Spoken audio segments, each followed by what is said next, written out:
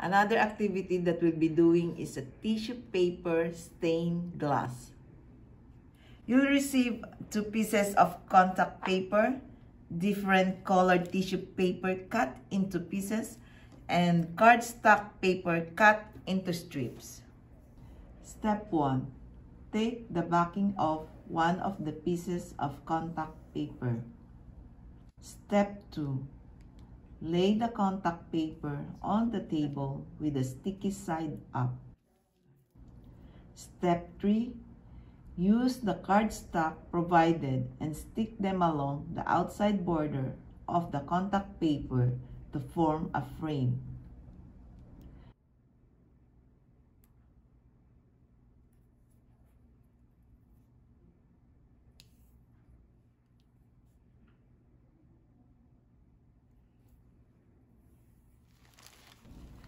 Step 4.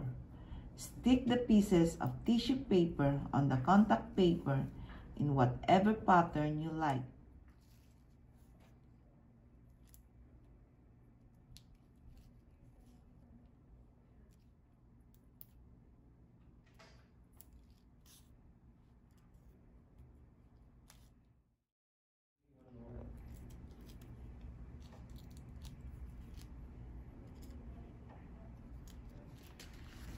Step 5.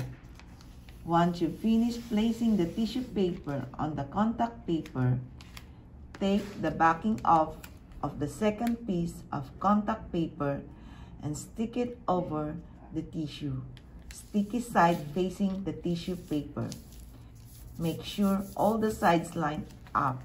This is it.